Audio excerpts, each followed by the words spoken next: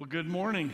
I want to welcome each of you to Hill Country Bible Church, whether you're joining us live at one of our locations or whether you're online. It's just great to be together. And since today kind of marks the beginning of Thanksgiving week, let me be the first to say, Happy Thanksgiving to you. Happy Thanksgiving to you. Thank you.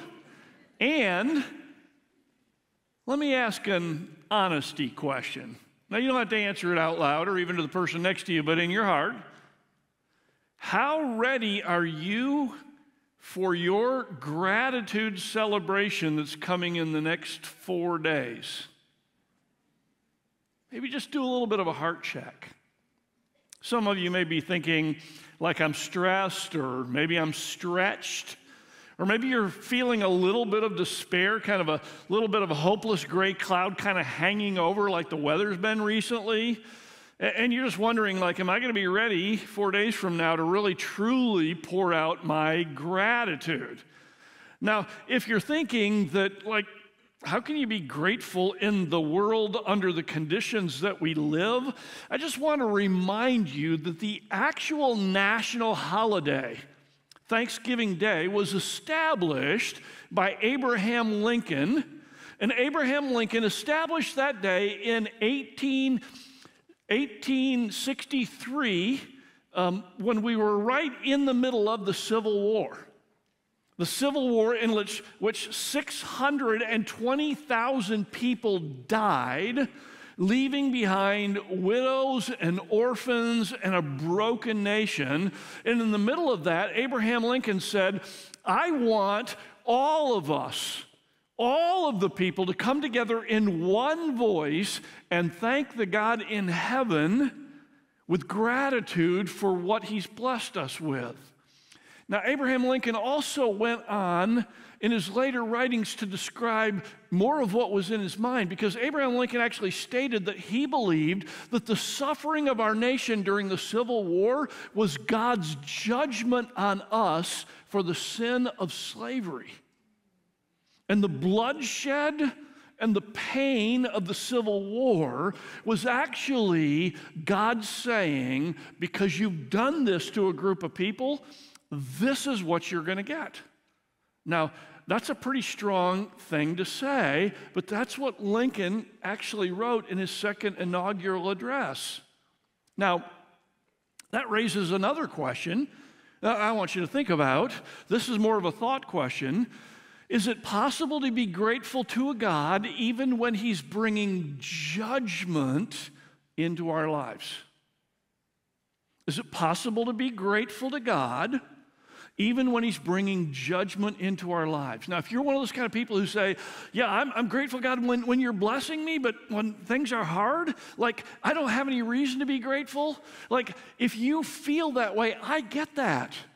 That's actually been one of the big questions that God's people have asked throughout all of history.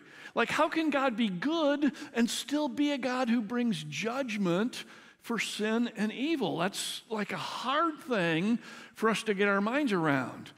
And that's what we've been looking at in our study of the book of Ezekiel. So for the past several weeks, we've been looking at this incredible Old Testament book, the book of Ezekiel, and the people of Israel are asking for the glory days. Like, could we go back to the glory days? And the book of Ezekiel said, no, you can't go back there, but the best is yet to come. And many of us feel the same way. We look to a time in the past with nostalgia and think, if we can get back to that, but if you were a follower of Jesus Christ, your best days are in the future. There's something we have to look forward to. Now, a little bit of background on the book of Ezekiel to bring us up to speed. When the nation of Israel was in bondage in Egypt, they were slaves in Egypt. God came along and delivered them, brought them out of Egypt, and offered them a covenant. He said, I want to offer you a covenant that you can agree to with me. And he laid it out. There was the blessings of obedience. If you obey my laws, you follow my ways, you live in harmony with each other, you treat each other right, and you follow me as your God, then I'll bring blessing on you. He also said, if you reject my ways, and you treat each other wrong, you don't follow my decrees, and you don't make me your God, you worship other gods, then I'm going to bring judgment on you. And he offered them a choice, and the nation of Israel signed up. They actually said, that sounds like a good deal, and they made a promise to God. But once they got in the promised land that God gave them, and he began to prosper them, and he was with them, all of a sudden, they forgot about what they'd committed to, and they started the selfish walk of rejecting God. And when God started to bring judgment, then they thought, well, God's not doing good enough, and they went out and they invited all the gods of all the nations to be their gods. They started worshiping other things. And finally, after centuries of doing this, God said, I made a promise to you, you made a promise to me, you've broken it, and the judgment is coming. And he brought the nations to take the people into captivity and destroy the land. He appeared to Ezekiel and gave him the responsibility to prophesy of what was taking place. So Ezekiel's in Babylon with 10,000 political refugees that have been carried into captivity, and he's telling them God's going to destroy Jerusalem, he's going to destroy the temple, he's going to rid the land of his people, he's going to bring about this judgment because they broke the covenant. And everybody's saying, no, that's never going to happen. And it did happen. In fact, in chapter 33 of Ezekiel, after prophesying for 8 years that this was coming, finally somebody arrived from Jerusalem and said, the city's destroyed, the temple's destroyed, and God has brought about his judgment. In chapter 34, then God begins to share something else. He begins to talk about a future blessing, forgiveness, hope, restoration. And when we come to chapter 37, the last in that section of God's hope, we come to the chapter that's the most famous chapter in the book of Ezekiel. So I would invite you to grab your Bibles, open them to Ezekiel chapter 37, and we're going to look at this fantastic chapter today with that history in mind. And what we see in this chapter is what God promises, and that is that death will not have the final say because God can raise the dead. Death will not have the final say because God can raise the dead. Now, in this chapter, the question is, can God resurrect his people? That's the question. Can God resurrect his people? So let's dive in. Chapter 37, verse 1. It's a phenomenal chapter. Ezekiel writes, the hand of the Lord was upon me, and he brought me out by the Spirit of the Lord and set me in the middle of a valley. It was full of bones. So this is a vision. God brings Ezekiel, sets him down in the vision in this valley, and the whole valley is just death. Dead bones in the whole valley.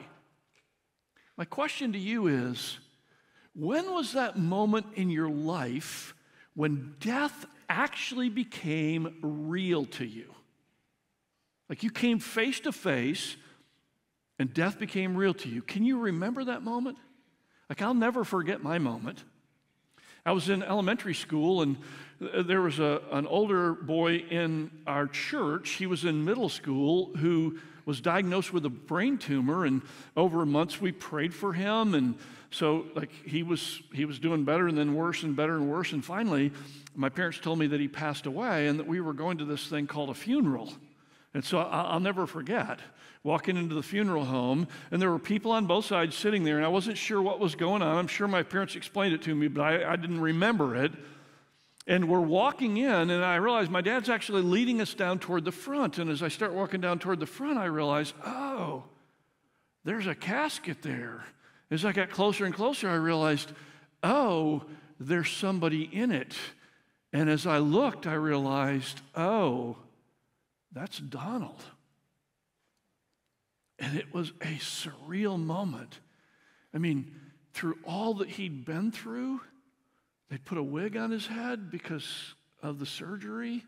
His face, they tried to make it look like it was alive. And so it just didn't even look real to me. And there was a shudder of death that just shook right through my whole body there as a young boy in elementary school. And I realized, oh, this is death. This is coming for everyone. This is coming for me. Can you recall the time when it became real to you? Like that moment changed the way I look at life. And hopefully that moment for you changed the way you look at life. This moment begins to change the way Ezekiel will look at everything because he sees this valley of dead bones. And we read in verse 2, he led me back and forth among them. So the Spirit of God is taking him through the valley, and he's experiencing this. And he said, I saw a great many bones on the floor of the valley, bones that were very dry.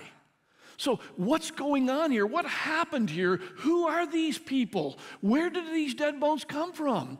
Well, we read in verse 9, these bones are the bodies of slain people. In other words, something catastrophic happened that killed a whole bunch of people. We read that these bones are very dry, so it had happened in the past. And in verse 10, we find out that this was an army. Oh, it's beginning to make sense. And then in verse 11, we actually read the interpretation, and it says, then he said to me, that's God speaking, he said, Son of man, these bones are the whole house of Israel. Oh, this is the dead, the judgment on the dead in the house of Israel. And he says, the bones are speaking, and they say, our bones are dried up, our hope is gone, and we are cut off. And we are cut off. Now, this is profound. What's taking place here is this vision is a representative of the nation of Israel that has been destroyed under the judgment of God as the Assyrian armies marched in and wiped out the 10 tribes of the north, and then the Babylonian armies came in and wiped out the 2 tribes of the south, and this represents the dead. They've been dead for a long time. The bones are dry. And the bones are on the surface of the ground. In other words, there was no place for them to be buried. In fact, as the bones are speaking in verse 11, the bones are saying, we've been cut off. Well, what do you mean cut off? What does that mean? It doesn't just mean death. It means that we have been separated from the blessing of God. In other words, these bones are cursed. Now, if you want to read about what God said would happen, write down Deuteronomy chapter 28 and go read the chapter. It lays out the blessing and the cursing.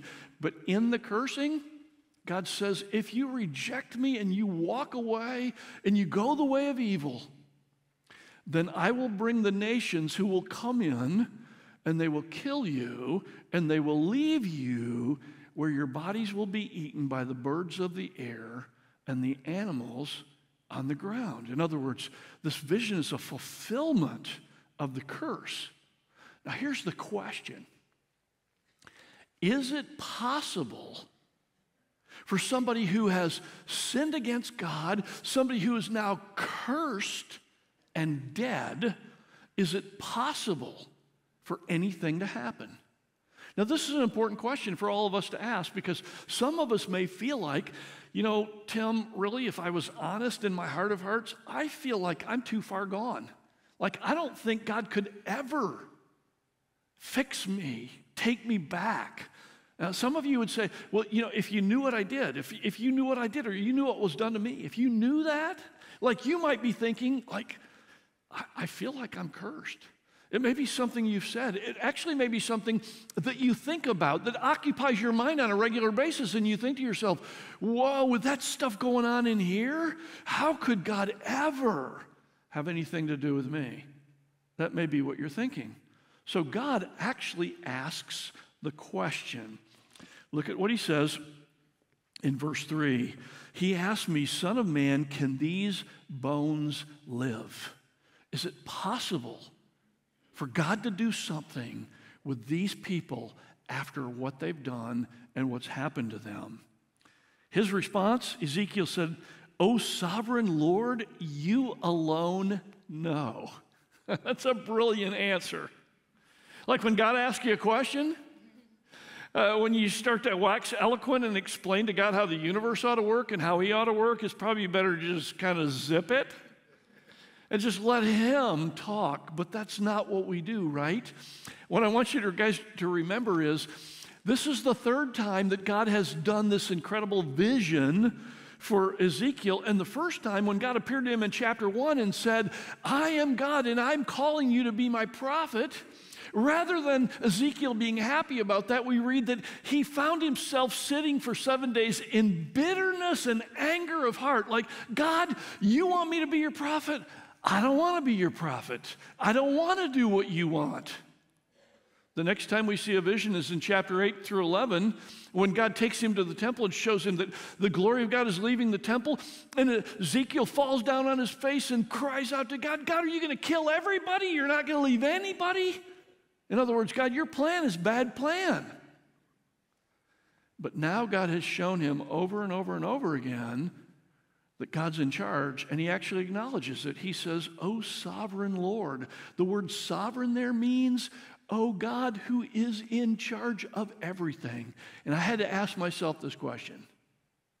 I had to ask myself, how many times does God have to take me through something to show me that my plan and my way is not best?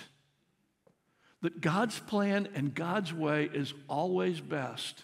And some of us have not learned that lesson. And we keep shaking our fist at God saying, you got it wrong. My life should be going this way. You're letting it go that way. I've decided this and you're taking me in a different direction. And we haven't come to a place where we say, oh, sovereign Lord, you're in charge. Let me listen to you, walk with you. You got something to show me. Ezekiel's gotten to that point. That's taken a while. And so what is God going to do? Look at what happens in verse 4. Then he said to me, so God's speaking, and he says, prophesy to these bones and say to them, dry bones, hear the word of the Lord. This is what the sovereign Lord says to these bones. I will make breath enter you, and I will bring you, and I will bring you come to life.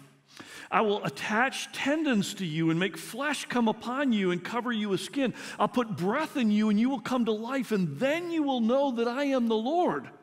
And so Ezekiel's been told to prophesy, so he does it. Look at verse 7. So I prophesied as I was commanded, and as I was prophesying, there was a noise, a rattling sound, and the bones came together, bone to bone. Now, in your imagination, just think a valley of dry, brittle, clanking bones, and they all start to come together. The feet are assembling, the legs are attached, the hips are coming together, the skeletal structure, the backbone, all 200 plus bones of an adult body, and it's happening over the thousands over the valley. That must have been a roar that's taken place. But it's not just the bones. He says, I looked, and tendons, and then the flesh appeared on them, and then skin covered them, but there was no breath in them. So we go from bones to bodies, but they're not living. What's missing? Verse 9, then he said to me, prophesy to the breath. Prophesy, son of man, and say to it, this is what the sovereign Lord says. Come from the four winds, O breath, and breathe into these slain, that they may live. So I prophesied as he commanded me, and breath entered them, and they came to life and stood on their feet, a vast army. Now God does this in two steps, bones to bodies, and then lifeless bodies to living bodies, because he wants to show something, first of all to Ezekiel, then to the rest of the nation of Israel, and also to us. Do you remember back in the Garden of Eden when God brought life, human life, to earth?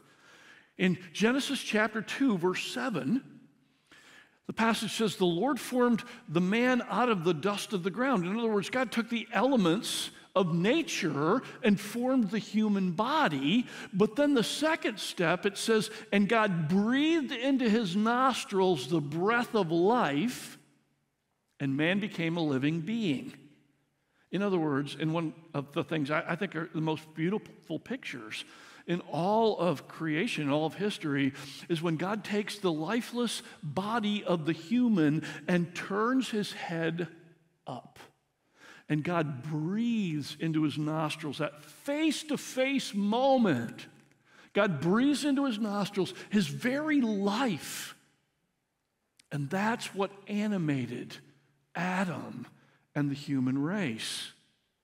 The life of God living within inside this physical body makes up what it means to be human.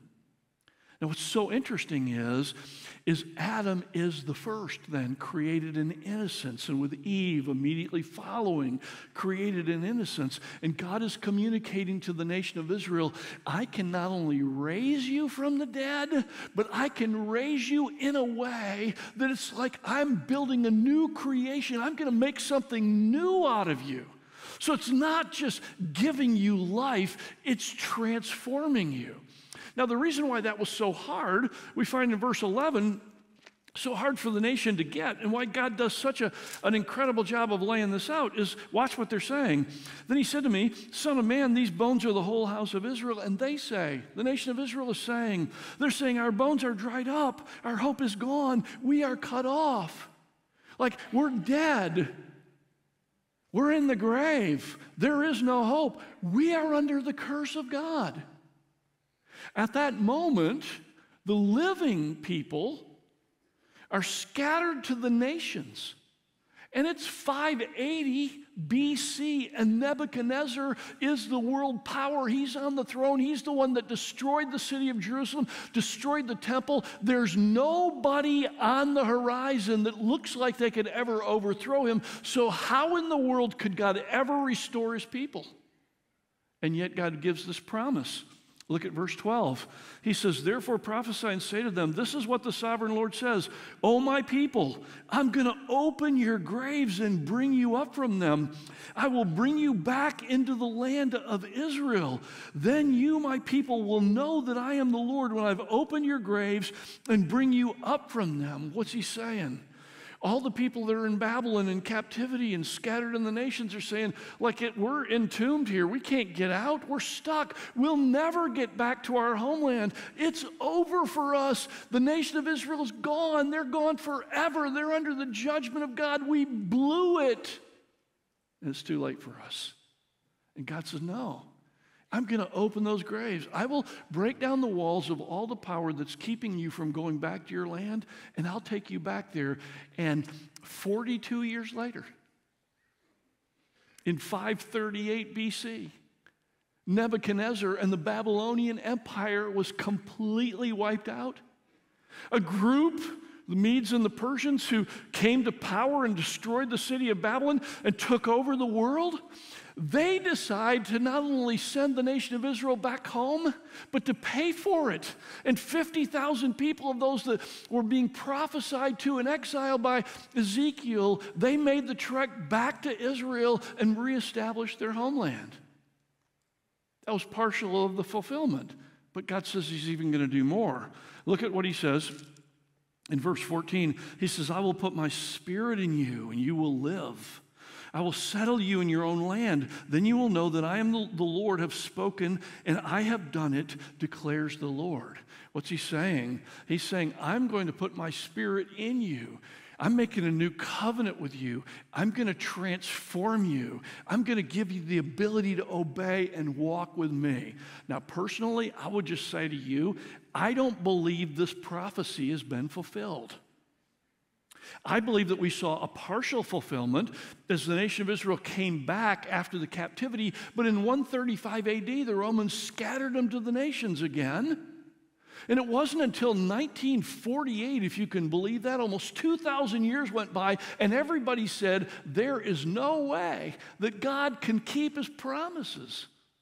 And political Israel was reunited in 1948. But they're not a group of people as a whole that have that heart for God, that are following God.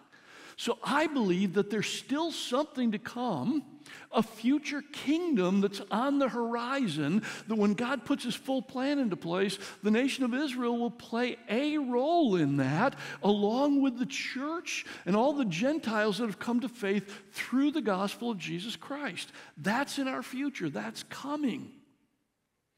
But here we see that death will not have the final say because God can raise the dead. Now, we could stop right here and say, great history lesson. Like we learned a lot about what happened in the Old Testament, great history lesson, there's hope. But this is more than a history lesson. In fact, in 1 Corinthians chapter 10, verses 6 and 11, so you might want to write this down and go back and look, Paul writes that these things that happened in the past actually were written as examples to us and warnings to us. In other words, we study this so we look at these things and we see if God could do something then, what could he do now? Which brings us to the question. Second question I want to answer today is, can God resurrect you and me? Can God take the brokenness in our lives and resurrect you and me? And the New Testament gives us insight. So if you'll flip over to Ephesians chapter 2. Ephesians chapter 2 in the New Testament. What's interesting is Ephesians chapter 2 parallels Ezekiel 37 almost across the board. Now watch what Paul says about us here in this chapter. He says, as for you, you were dead. Sound familiar? Dry bones? You were dead in your transgressions and sin, in which you used to live when you followed the way of the world and of the rulers of the kingdom of the air, the spirit who is now at work in those who are disobedient. All of us also lived among them at one time, gratifying the craving of our sinful nature and following its desires and thoughts. Like the rest, we were by nature objects of wrath. Let me quickly unpack that. Here's what Paul is saying.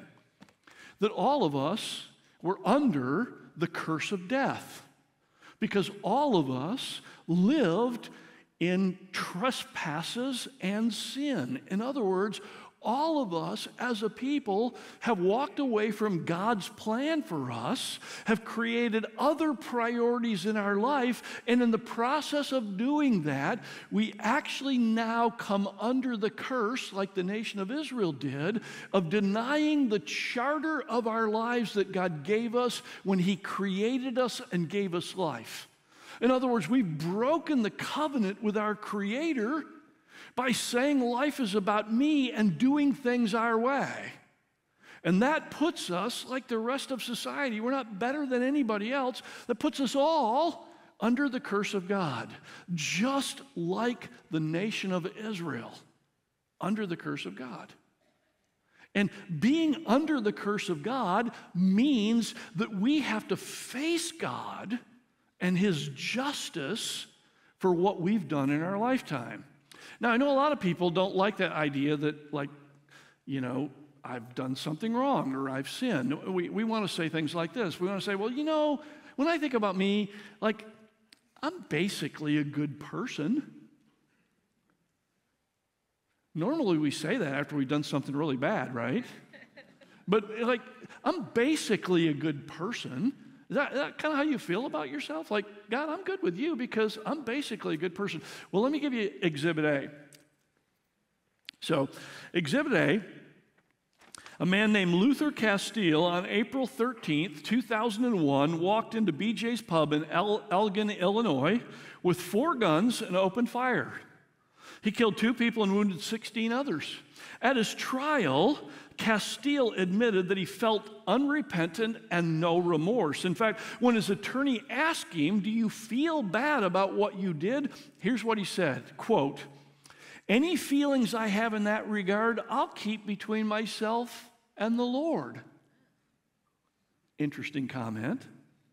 He also said, as ironic as it sounds, I'm a passionate, giving person. I like to think I'm pretty good. I'm not one to hurt anyone.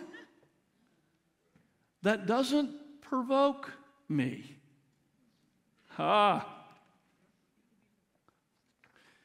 a good person as long as everybody does things the way I want them to do it, as long as everybody treats me the way I want to be treated, but you just give me an excuse and get out of the way. What's he saying? He's saying this. He's saying the standard by which I judge whether I'm a good person is completely up to me. Because whenever you do something that I think you did wrong, watch out. I got my 4 guns and I'm coming for you. Now, a lot of you would say, well, that's not really a good person, because for many of us, we judge the standard of our goodness based on somebody else. And some of you are thinking, well, yeah, Luther Castile, I'm better than him. I must be a pretty good person, right? Here's the trouble with that. Like, you can be as bad as you want to be because there's always somebody worse. There's always Hitler, right? So when you're judging yourself against other people, you can always find somebody worse. Here's the question. Who's the judge? You see, the judge is God himself. He's the one that determines what's right and wrong and good and evil.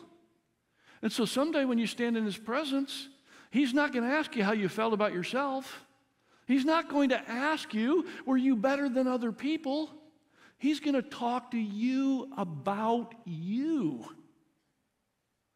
That's why it's dangerous to think, I've got this, and yet so many of us do. So here's the really cool thing. God has a plan, and I want you to see what God has done for us. Look at what he says in verse 4. But because of his great love for us, God, who is rich in mercy, these are those Old Testament words, God's loyal love, his deep compassion on people, God who is rich in mercy, made us alive with Christ even when we were dead in transgressions. It is by grace you have been saved, and God raised us up with Christ and seated us with him in the heavenly realms in Christ Jesus, in order that in the coming ages he might show the incomparable riches of his grace expressed in his kindness to us in Christ Jesus. What is he saying? He's saying even when we had blown it, when we were under the curse, when our good deeds were not enough, God did something out of his love and his mercy and his compassion, and that is he offered a way for you not only to have your sins forgiven, but he offered you a future destiny that you would be seated with him in his heavenly realms, at the table, at the feast, in the kingdom, in the presence of God. Your destiny would be God's heaven. And how does that happen? How do you get that? Verse 8, he says, for it is by grace that you have been saved, through faith. This does not come from yourselves, it's a gift of God, not by works, so that no one can boast. Now, pause for a minute. Exhibit B. All of you in the room who believe you're good people, like I'm a good person, I'm going to live my life in such a way that I prove that I'm a good person. What's the motivation behind that? It's a little word called pride, which in and of itself is the heart of sin. Look what I can do. Look how good I am. Look how better I am than everybody else. Actually, in the process of trying to be good, we often find ourselves in a position of boasting about it. And that's not how this works. You don't have to get better. All you have to be is transformed by Jesus. And here's what Jesus did. God sent his son, Jesus Christ, into the world, lived a perfect life, so you don't have to live a perfect life. God sent his son into the world, Jesus Christ, who actually took the punishment for sin, died on a cross, the most cruel way to die. He took the punishment for all the sins that we've committed. And all God says is, this is a gracious thing I'm offering you. This is a free gift, and all you have to do is have faith. All you have to do is believe. In other words, for you to simply be able to say, God, I know I'm a sinner. I violated your laws.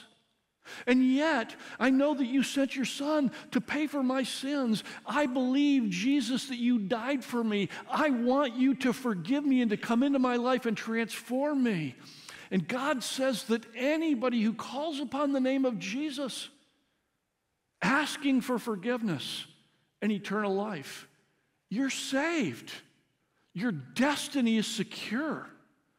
Death will not have the final say in your life because God can raise the dead, and the promise is He'll raise you. And it doesn't just stop there. He goes on in verse 10 to talk about how God then gives you life to live. He says in verse 10, "For we are God's workmanship created in Christ Jesus to do good works, which God prepared in advance for us to do." In other words, then God gives you, out of the blessing of salvation, He gives you a life plan to be a blessing to other people. Like Joel, that we saw his story today, turning around and being a blessing. That's how God raises you up. It's not just your eternal destiny, but it's actually changing your destiny right now. And so,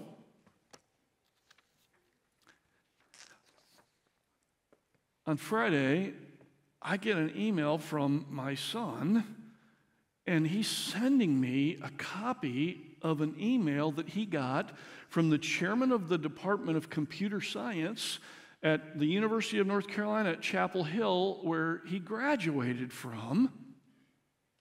And here's what the guy says as he sends this out to all of the graduates of computer science at the University of North Carolina. The chairman writes, "Dear friends, it is with great sadness that I must share the following update on the health of the department founder, Dr. Frederick P. Brooks, Jr. I know how much Dr. Brooks has meant to the department, to computer graphics, to the world of computing, and to each of you, so I wanted to reach out and pass on the following message from his son, Roger Brooks," and then he copies his son's message. Now, before we get to that, let me just pause. Some of you are saying, "I don't know Fred Brooks from Adam," but you benefit from him every day because this was one of those computer genius guys that literally changed the face of computing. In fact, his impact is so profound that he's got a law named after him. You may have learned it in management, Brooks Law. In addition to that, he actually coined the term computer architecture.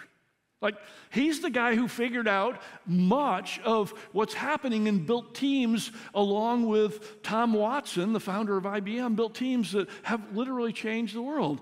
And so actually, this didn't just go out to the people at the University of North Carolina graduates, but it actually went out to Hacker News. How many of you all follow Hacker News? Okay, if you find somebody raising their hand, that's a legitimate geek. This is a site for people who are developers to get on and talk about different things. And so this went out and was posted there for people all around the world that develop software to follow this guy. So here's what his son wrote. His son wrote, "Dear ones, as you have heard, on Saturday my father came home from the hospital in hospice care. He spent most of his time sleeping. When slightly awake, he's only slightly responsive and not able to respond verbally to questions. He seems to be in no pain or no particular discomfort. He's eating and drinking small amounts, but far from enough." And then his son does not name a single important contribution to computing. Oh, much more important, his son says. Frederick P. Brooks, Jr. has fought the good fight, run the good race, been an outstanding husband and father and mentor and a friend of many, and now is fading. His hope and his joy, coming joy in death and in life, is in his Lord Jesus Christ, who I know will welcome him with "well done." You see, at the end of the day, nothing you accomplish in the rat race that you call living will matter. Here's what did matter. Throughout his life, he constantly pointed people to Jesus. He'd have a session where he was working with a group of engineers or teaching a class of students, and he would be saying, now we need to outline all the big questions, and after outlining all the big questions related to technology, he'd say, and now we need to talk about the bigger question. And the bigger question is, what are you going to do with Jesus Christ? We have people in our church that were doing their PhD under him that came to faith because of his influence on them. His whole life was more than simply making a contribution to technology. It was about making an impact so people could understand and know the resurrection power that comes in Jesus Christ. And he dedicated his life to that. And his son wraps up the email with this. He says, Corey Robbins, associate pastor at Orange United Methodist Church, visited yesterday and prayed what I thought was the exact appropriate, loving, and merciful prayer. And here's what she prayed over Fred. O God, our Father, O Christ, our brother, O Spirit, our comforter, Fred is ready. Now meet him at this mortal threshold and deliver him to that eternal city, to your radiant splendor, to your table and the feast and festival of friends, to the wonder and the welcome of his heart's true home. But he waits for your word. Bid him rise and follow, and he will follow you gladly into the deeper glory. O Spirit, his true shepherd. O Christ, his true King. O God, his true and loving Father, receive him now and forgive his sins through the blood of his Savior, Jesus Christ. My friends, what I deeply desire for you this Thanksgiving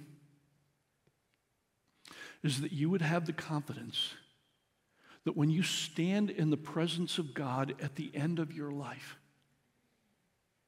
that you would be able to stand before God knowing that you have been forgiven because you put your faith in Jesus and what he did for you. And you'd have the confidence that you're welcomed into his eternal paradise. And with that, you bring the good works that God called you to do as you put your trust in Jesus. The worst thing would be to be standing in the presence of God, stammering over the excuses that you made for why you left this offer of eternal life and forgiveness that cost his son his death and suffering, and you just let that go because it's too hard to believe, or because I can't get around to thinking about this, or because I've got other things to do. Like the worst thing ever is to be stammering around before God trying to explain to him why you walked away from the opportunity to know God through Jesus Christ, and you left this incredible gift unopened. My prayer for you this Thanksgiving is that you would be able to celebrate that in this life and in the life to come, you have forgiveness, you have resurrection, you have hope. And no matter how bad your week is going, or your year is going, or your life is going, you've got the greatest thing of all to celebrate.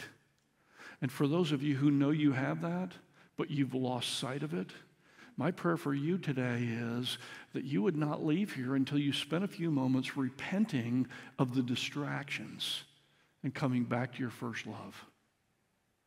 Today is the opportunity for you to put your faith in Jesus, to renew your confidence in him, and to go into this Thanksgiving knowing all is well, because God is the one who can raise the dead. Let's bow our heads for prayer. Father in heaven, I just thank you